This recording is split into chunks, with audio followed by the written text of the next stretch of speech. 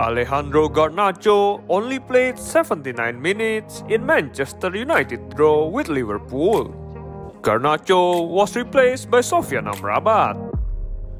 Garnacho clearly was not in his best performance, as his best chance in the game was his disallowed goal at the beginning of the game. After the game, Manchester United boss Erik ten Hag explained why he took Garnacho off.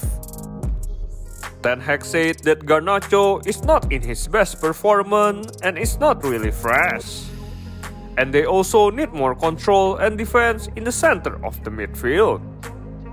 I think Garnacho just needs more time to rest and recover to return to his best performance. So that's it for today's video. Thank you for watching. Give it a like if you like our video. Have a good day and see you next time.